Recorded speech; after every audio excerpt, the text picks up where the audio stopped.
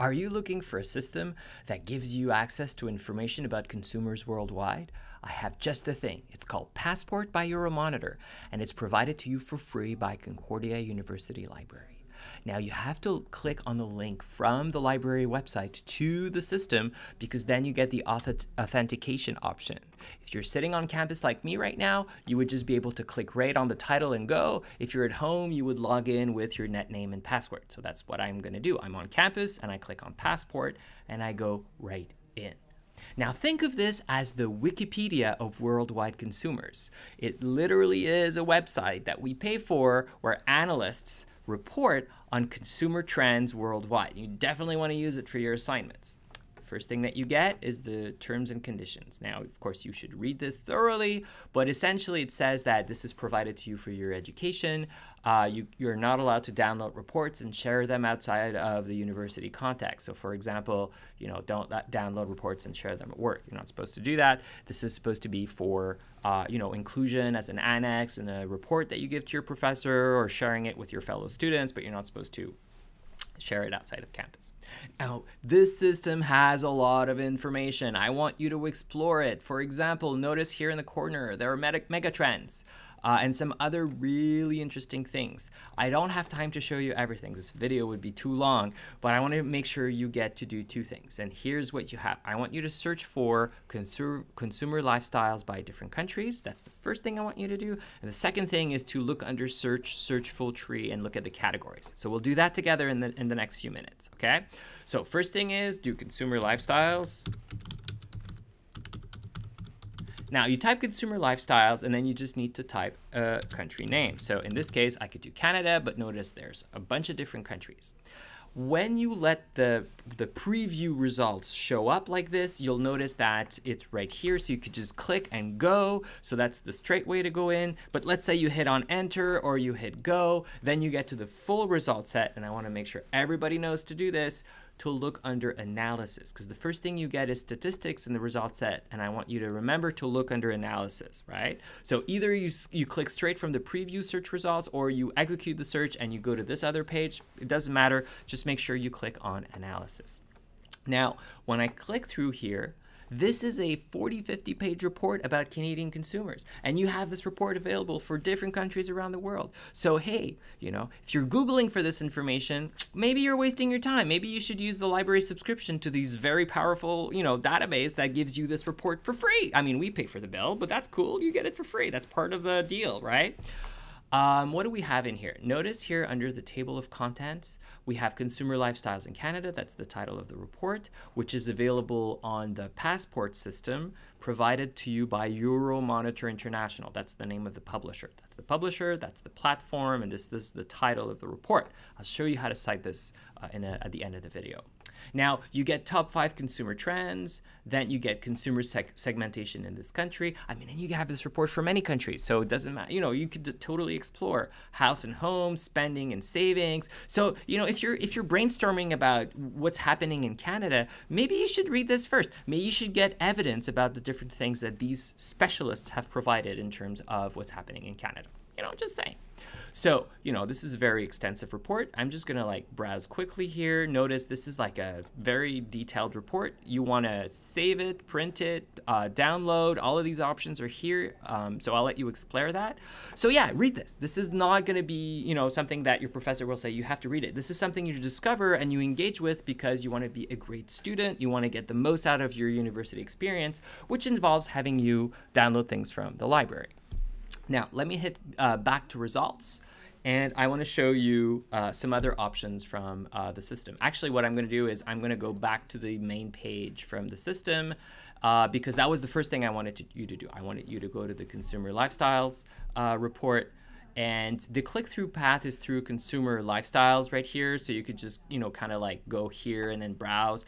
But notice that you have these headings and then you can get a lot of different things. Like if you explore economies, we actually have reports about cities and also about sustainability and also about industrial things. And I think we only have 5 countries in here, not Canada. So that, that's unfortunate, but you could still explore and discover what's in this system. This is part of your university experience.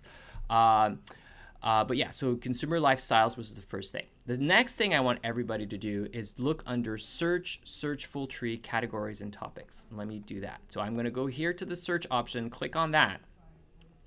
And then I'm going to explore the categories. The reason why I'm having you do that is, yeah, you could keyword search for anything and everything, but if you don't hit on the right words with the right ending, you're not gonna get the report. There may be something good for you, but then you're not, discovering it because you may be using the wrong word. So that's why I want you to look at the tree of categories so you could click on the different headings, on the different precise words that would describe what you need.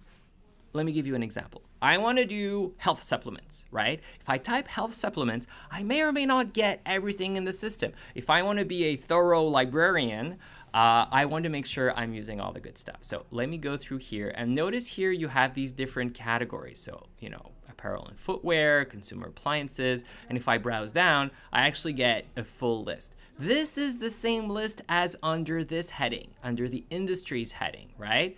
But the better option when you hit on search is you could subdivide. So let's say I'm interested in vitamins, right? So I'm going to go under consumer health, and if I expand that category, I'll be able to see the different options I have. Maybe I didn't think about subdividing my topic this way. So I want you to discover how the experts subdivide the topic and explore from there, as opposed to just trying any random keyword search. So consumer health, we have here vitamins and dietary supplements, and notice that I could even subdivide that. And then I have other options, and vitamins is even subdividable. It gets pretty interesting, right? So I'm gonna just say vitamins, dietary supplements, vitamins, and the reason why I'm clicking on all of the heading levels is I want to illustrate that sometimes you want super precise information, but it may not be there, right? So notice how all of these categories, as I'm clicking on these options, are added to my basket, right? I can of course go and explore some more, add some additional topics. I could explore more topics, add them. It's pretty comprehensive. The other thing I could do is I could try to filter. I could write vitamins, and then the system would like highlight the different categories. Maybe there's something under like, I don't know, like health or some other option.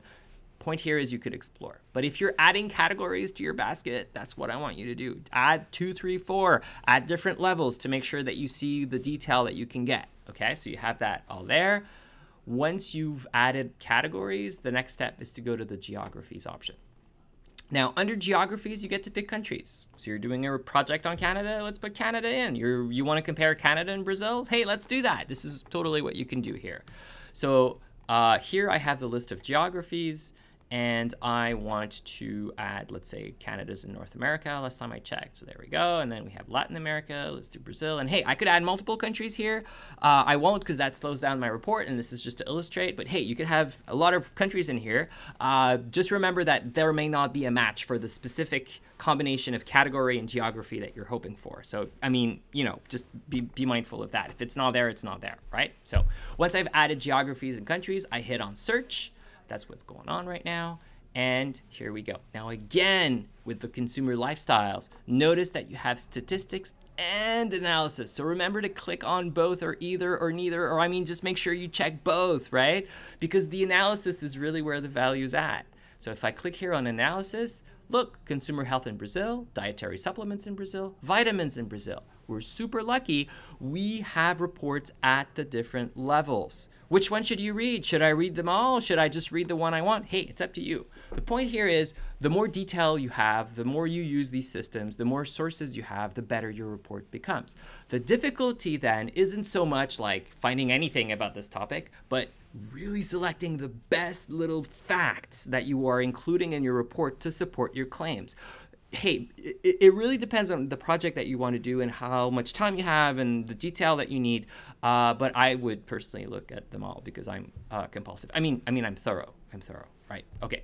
So let's do, vitamins in Brazil. And again, this is in addition to the consumer lifestyles in Brazil report that we could have accessed earlier. So yeah, this is what you get. You get a more detailed report. So in addition to the consumer lifestyles report, which is broad line, just kind of broad strokes, boom, you're digging into this very specific category.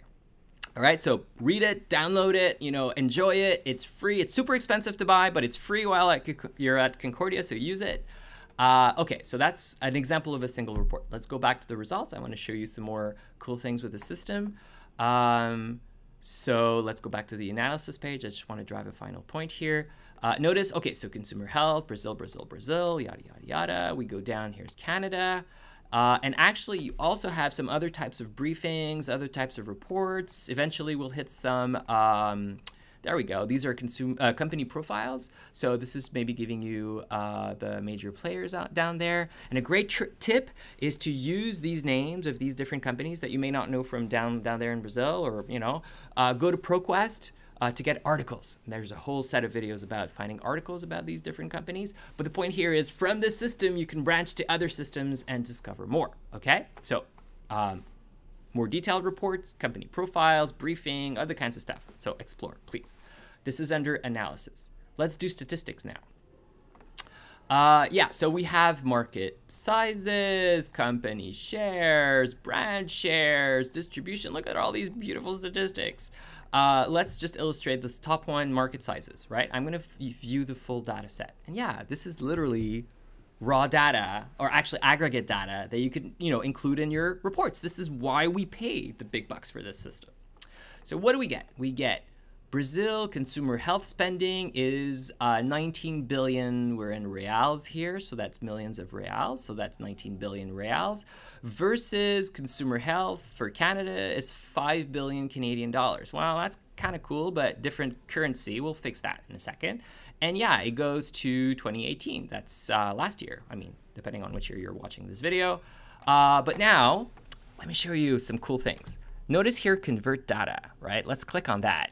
And the first thing that we could do is change the currency. Because if you want to compare Canadian and Brazilian consumers or consumption, you want it to be in the same currency, right? So if I go here to the currency option, let's make it year over year US dollars. You could make it euros or, you know, pounds or yens or whatever you want. But yeah, year over year, and boom, it just converts it all. So first thing that we can notice is that in current dollars, I'm just going to use 2013 because that's the one that's on the screen. I mean, it goes all the way to last year. And there's also forecasting that I'll show you how to get.